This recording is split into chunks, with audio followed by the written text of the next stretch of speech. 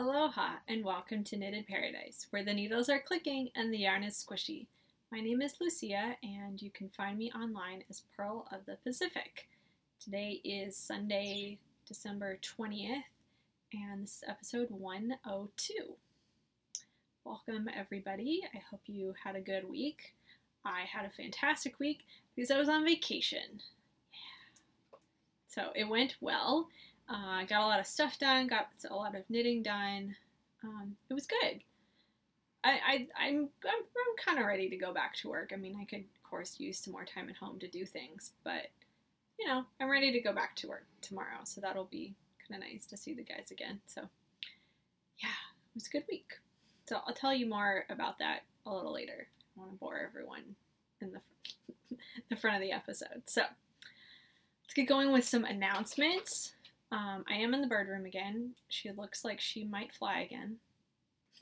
So you may hear her flying around, but I think it'll keep the squawking to the minimum, which is really the problem. All right, below the conch shell. I am going to the Knitting Pipeline retreat in February. So yay! I'm really excited about that. I have never been to a knitting retreat. I keep meaning to go to the Knitting Pipeline one because it's in Washington, Illinois, which is fairly close to where I'm at. It's like a 3-hour drive or something.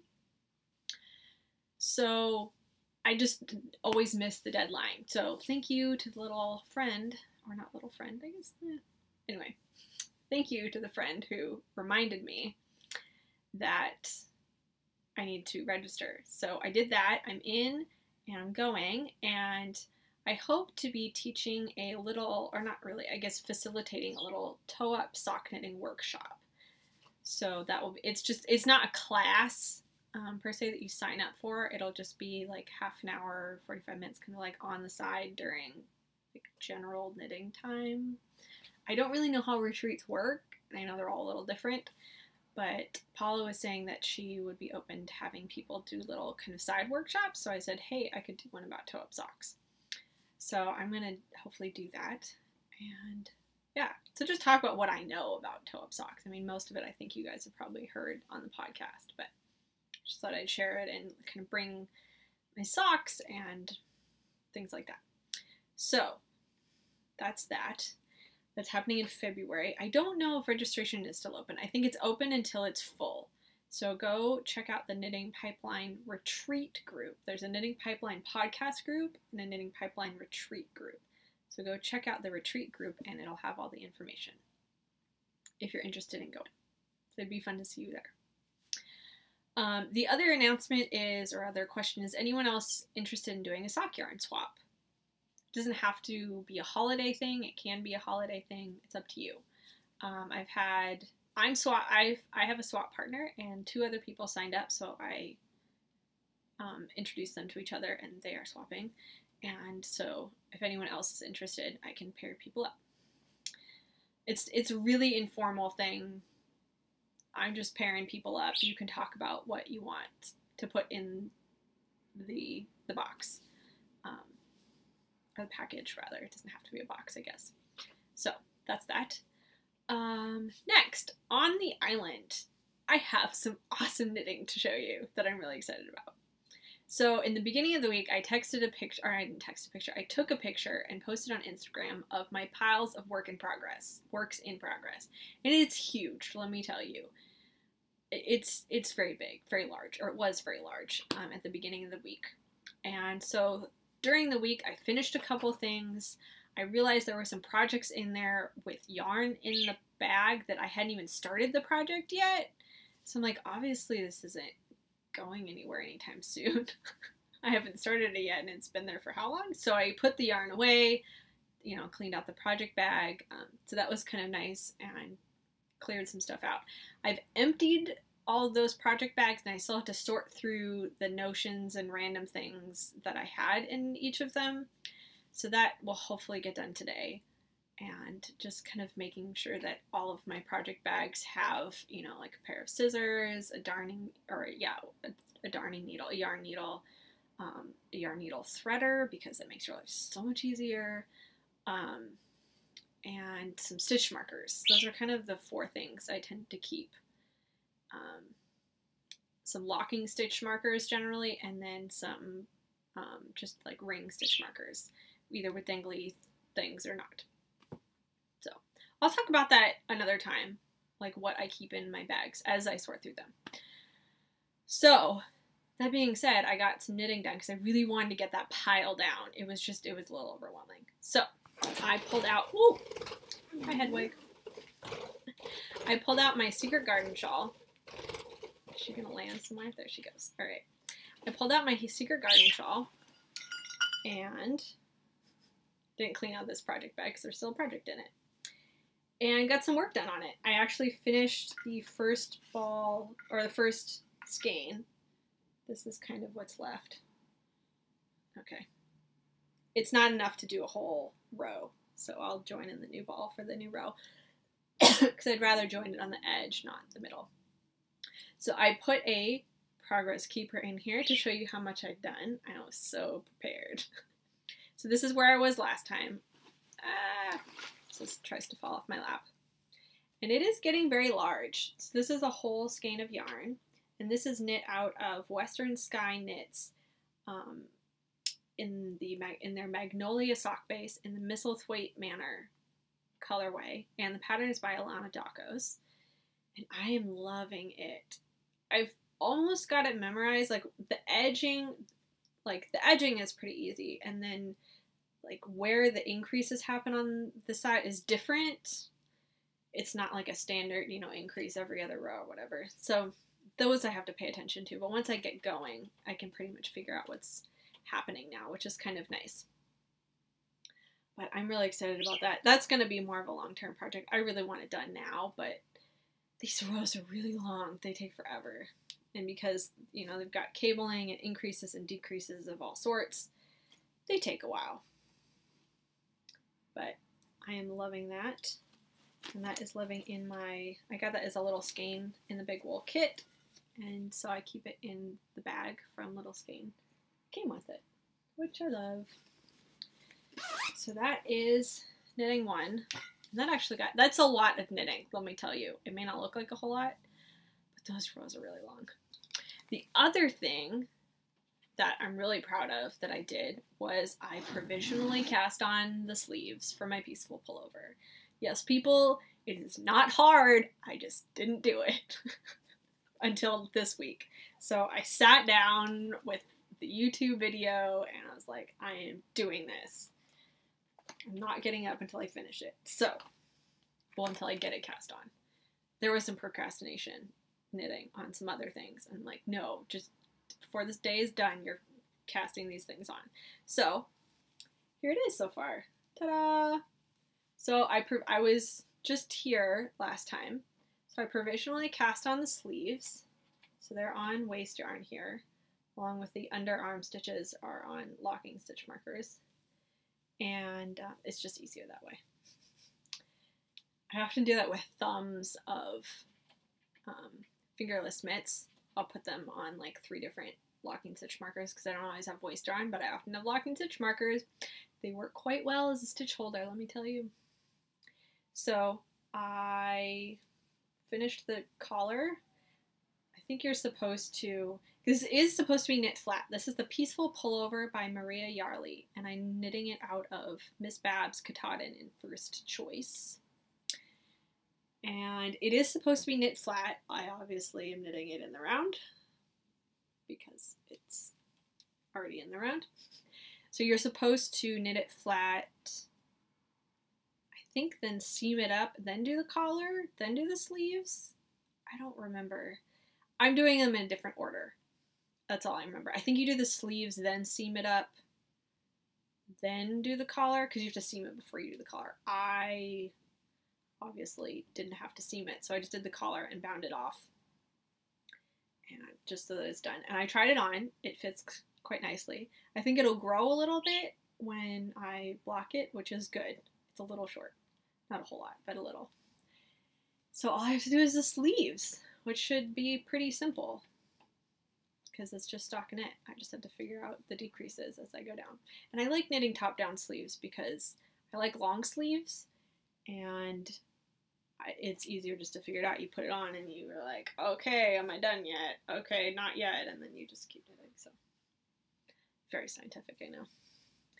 But anyway, there's actually no needles or anything on this at the moment, which is kind of nice. So it was easy to try it on after I finished it.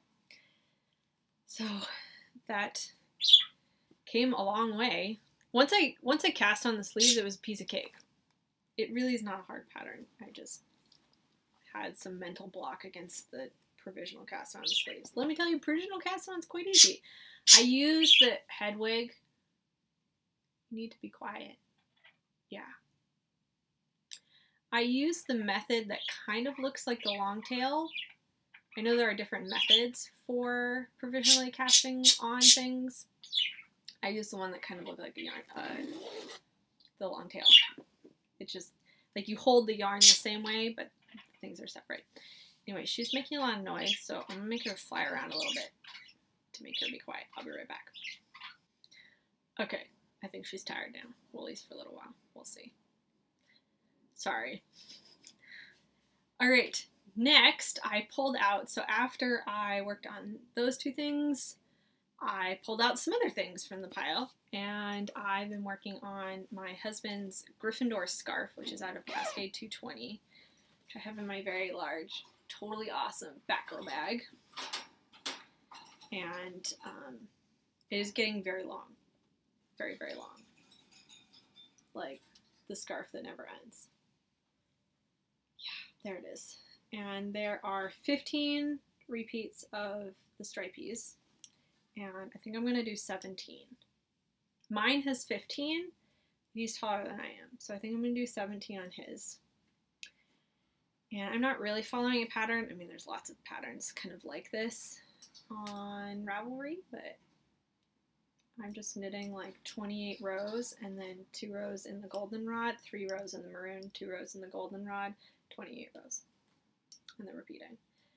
So I think I have 50. I think I said I have 15 stripes, so I need to do. I just finished the 28 rows, so I'm about to do another stripe, repeat, and then I think I have one more, and then I'm going to see how long it is.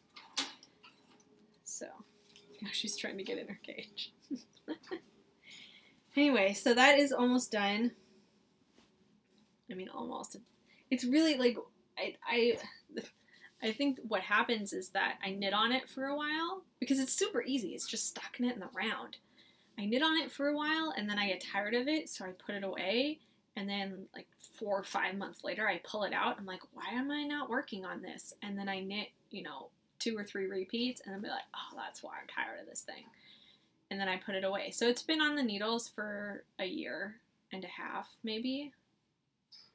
It really shouldn't take that long. I mean, it is a super long scarf, but it's just stocking it in the round. Oh, here.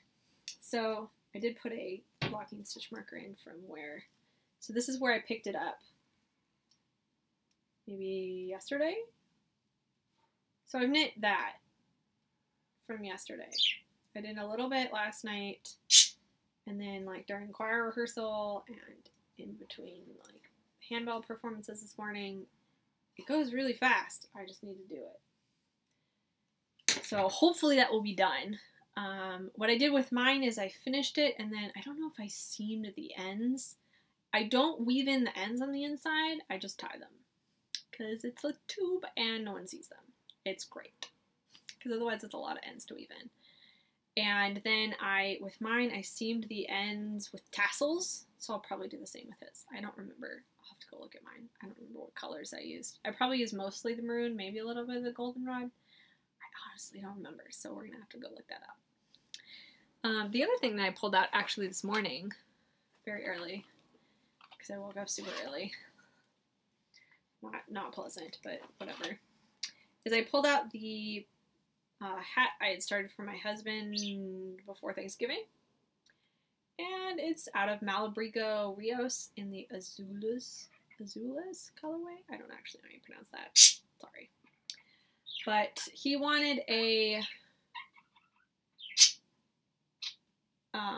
waterbender pattern, if you've ever seen Avatar: The Last Airbender. And it's got some like, so if you look on the project page, I put it there. And it's got like some waves and then a swirly on the top. So I thought, well, I'll do some waves with like increases and decreases. So that's all I did there. And then the crown decreases will be the swirly thing. I'm like, it's based on a waterbender or something or other. But I put it next to his other hat this morning, and I feel like it's too small. I don't have him here because he's at work, but I need to have him try it on. Or I have another hat of mine that's, I think, the same. It's similar weight and stitch count, and I use the same needles. I'm going to have him try that on and see. But otherwise, that should be done very soon, too. I'm like, well, I have all these projects that are very simple. I just need to finish them. One day. I told myself I can't cast anything new on until I get that pile down. So I didn't. I didn't cast anything new on this week. I was really proud of myself. I just finished things. So speaking of finished things, let's go on to set sail. I did finish some things. And finished 2 things, actually. Yeah. I finished them at the beginning of the week, so I feel like they've been finished for so long, but I know I haven't showed them to you. So here is the Elowen Shawl that I did for the Harry Potter December challenge, did along with O-Loops. And the pattern, yeah, I said the Elowen Shawl by Judy Marples, and the variegated is O-Loop Superwash Sport, and the You Can Learn a Lot from the Flowers, especially in the month of June colorway. And then the white is just a natural sport weight, undyed sport weight that I had in my stash.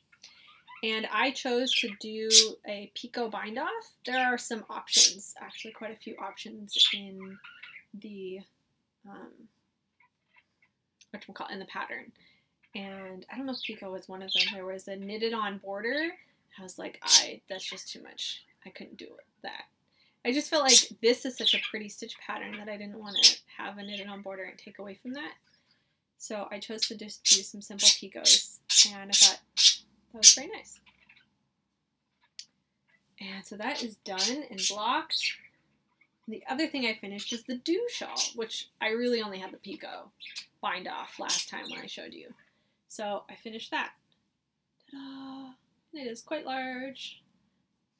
But I'm really happy with how this turned out. The gradient looks absolutely stunning in it. And the Loft blocked out quite lovely. And you can barely tell that I switched yarns at the end. So the gradient is a Leadingman Fiber Arts handspun. I don't know who the dyer of the fiber was, but it's 100% BFL. And then I used Brooklyn Tweed Loft in cast iron on the edge. And I really like it. I did extend the last lace portion, like I said last time. And I'm happy I did that because it's almost my wingspan, which I like. And it's very big. I was trying to model it, to take a picture of it, and you kind of have to wear it off one shoulder to really get the gradient. So I don't know how this looks, but you know, I can pretend like I'm avant-garde or whatever. Anyway, so I tried to take a picture like off the shoulder because it is in wedges. And I really like it. I'm really excited to wear it. I actually haven't worn it because I haven't gone very many places. That's what you do when you're on vacation. You stay in your PJs a lot. So that is done. Those are the only 2 things I finished this week. I know. I was hoping to finish more, but I realized a lot of things were just at difficult points, and so I passed those difficult points, but now there's a lot of other knitting to do, like sleeves and a whole other half of a shawl. So that's that. From the mainland, I got some stuff. I actually got some more today, so that was kind of exciting. I checked the mail on the way in. I'm like, it's Sunday, but they've been doing like 2 deliveries or extended hours or I don't know what, but we've been getting a lot of deliveries of mail, which is kind of fun. I mean, some of it's junk, but you know, what are you gonna do? Put it in the recycling. That's what you're gonna do. All right, from the mainland, I got another skein from the Get Your Yarn Wishes Granted, and it is a beautiful skein of Unwind. That's it. It didn't come with a label. It's almost a full skein, but I love it. I forget the colorway she told me, but I love it. It's these, that's very true to color, actually. I actually changed the light bulbs in here to more full spectrum so that things would look better on the podcast. So I hope you appreciate the color. I realize sometimes it's kind of yellow and orangey in here. So I'm like, you know what? Let's get some full spectrum light bulbs so that things actually look nice on the podcast. And I just like full spectrum light bulbs. So that is that. And Hedwig's now flying around. But I really like it. It's like seafoam green with some like other muted greens and then this muted like pops of pink. Love it. Anyway, so that's probably going to become socks for me. That's one thing I got. And then I also got a package of minis from Fishnets because I had sent her some things. So this is Fishnets, ta-da, on Etsy. And I've been wanting to try her yarn for a while. And so she sent me some minis. Aren't those fun? I haven't taken them out of the package yet because I want to preserve them from cat hair as much as possible. So there's some really fun. This one right here is a sparkle one. And these on the edges are in bright neon. They're really fun. So I think this one might be a self-striping. It's looking like it. I don't actually know. I'll have to see when I wind them up. So those are fun. What else did I get from the mainland? Ooh, yes. I just put it all in one package. I had saw these on Instagram and I was like, oh, I need these. So I got them. Because what do? These are little Totoro themed stitched markers. So you have Totoro. And they're handmade by One Sock Wonder on Etsy. And she had them as part of a kit. Like she had a bag and the stitch markers and some yarn. And like, I have a Totoro bag. I really just want the stitch markers. So there's another little Totoro type dude. And then there's a little soot sprite. And a little leaf. Ta-da! And I've been keeping them together on this cute little thing, but aren't they just so adorable? They're so cute. He's even got the whiskers and like the things on his tummy and the leaf on his head. Isn't it just so cute? So those are going to be going in my Totoro bag when I do my big bag sort of things. And yeah, I got one more thing in the mail, which was from Java Jenny of Kitchen Counter Crafter, and she had offered me one of her espresso needle cozies as a test. So I just came in the mail today. I haven't opened it, so I thought I'd open it on air. Ta-da! Let's see. She said she picked a... I told her to surprise me, so we'll see what she picked. Oh yeah, she wins. Alright. Oh, I got like a whole bag of goodies. Oh my god. She says it glows in the dark. You have no idea how excited I am. Okay, maybe a little bit of an idea. Look at this. So she sent me a Star Wars. Alright, Hedwig. Hedwig. Shh. You need to be quiet. So this is what the needle cozies look like. I'm sorry, hold on a second. Let's see if I can get her to shut up a little bit. Okay, I'm back. And Hedwig's up here. We'll see if she'll be quiet. Or stay there, I have no idea. So this is one of her DPN cozies. Or not, they don't have to be DPNs. Espresso your needles. So here's what they're called. And they've got these snaps on them. And I have some other ones that I use. but I haven't tried hers, so I'm going to try them out. But you stick your needles in there, and then you snap it. Yeah, that's snapped. And they hold your stitches on there, which is really awesome because when your needles are super full and you shove projects in your bag really quickly, which is, I do a lot, these are really nifty, just kind of help keep your stitches on the needle and also protect your needles from poking through the bag and things like that. So yes, Jenny, I am a Star Wars fan. We did go to see Star Wars the night it came out, and I wore a Star Wars t-shirt because I don't have a costume, but my husband and one of our friends dressed up, actually a couple of our friends dressed up, and it was super fun. There was only 2 other people dressed up, and I mean, other people were wearing Star Wars t-shirts, but no one like full costume. And it was kind of sad. We're like, oh, we were thinking more people might dress up. But at least in our showing, there were only 2 others. There was a Han and a Chewie. So we took some pictures together, and you can see them on Instagram. The theater has really terrible lighting, so they did the best they could. So yes, I'm a Star Wars fan. I did enjoy the new movie. I really, really enjoyed it. I thought it was just enough of kind of the old story, but it did move forward, and they introduced new characters, which was great. So I enjoyed it. If you are remotely into Star Wars, definitely go see it. Even if you're not into Star Wars, everyone's going to be talking about it. You should just go see it. It's totally worth it. So thank you for this. I will be trying this out. I don't have a Star Wars bag, so I'll have to find another nerdy bag to put it in. And she sent me some other goodies. I got a ruler. That's what these things are called. And a stitch marker. And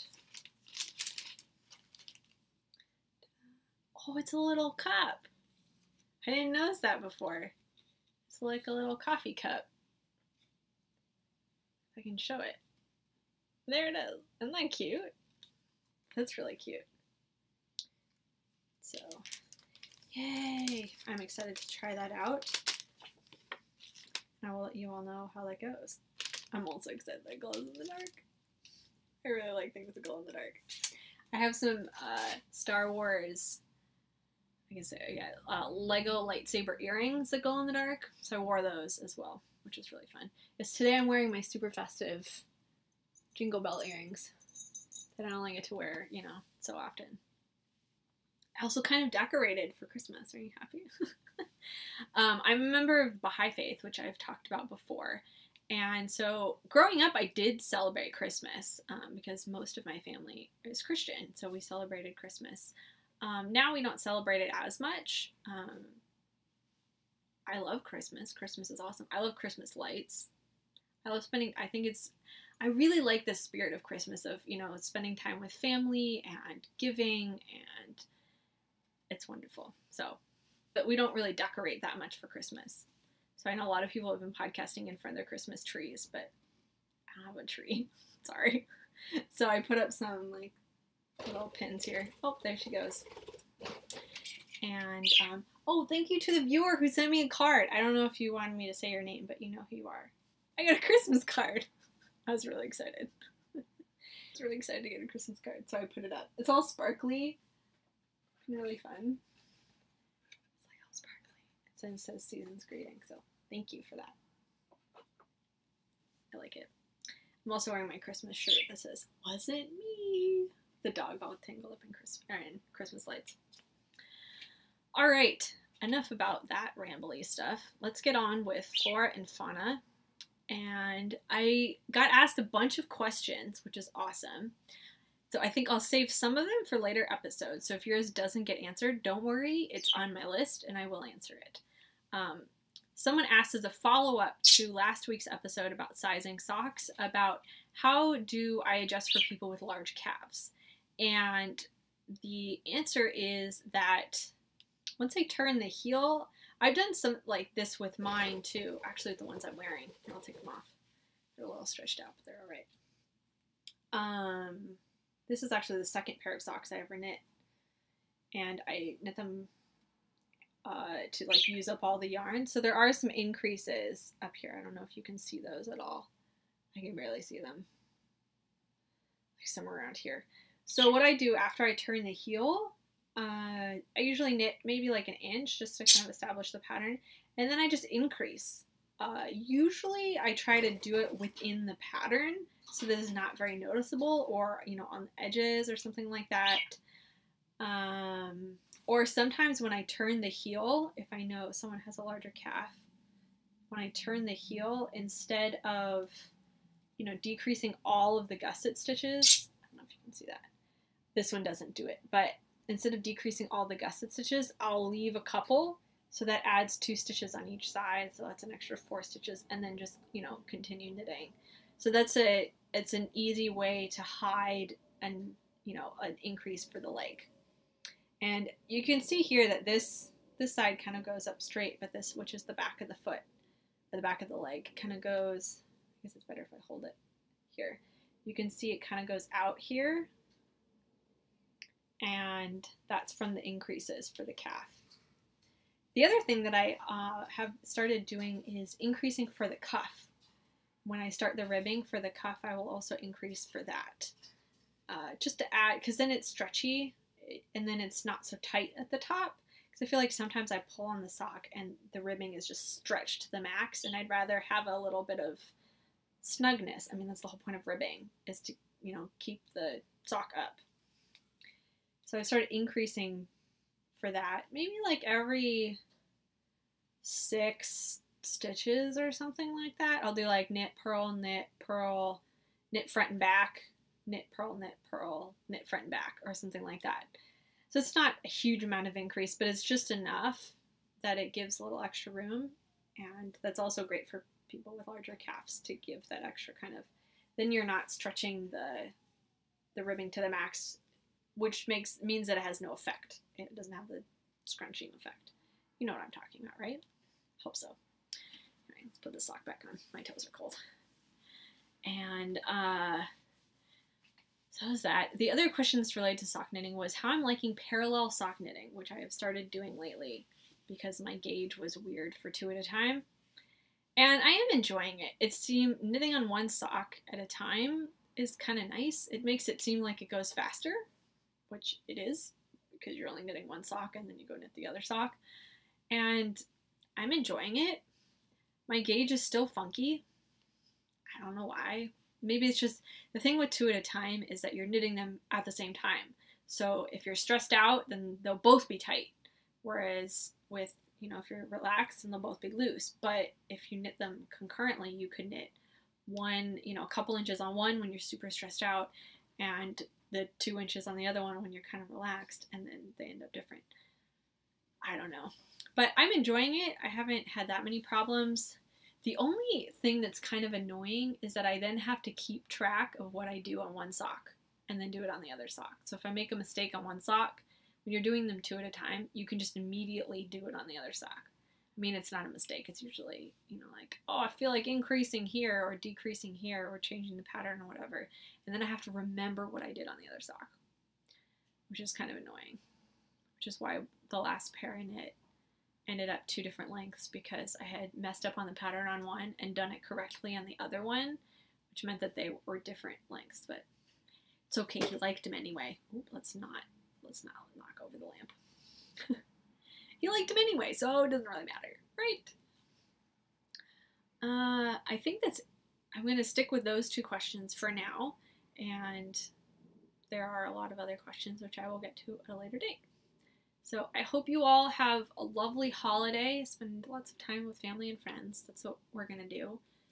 And we're going to play some games and eat some food probably, and do some fun things. So I think drive around and see Christmas lights.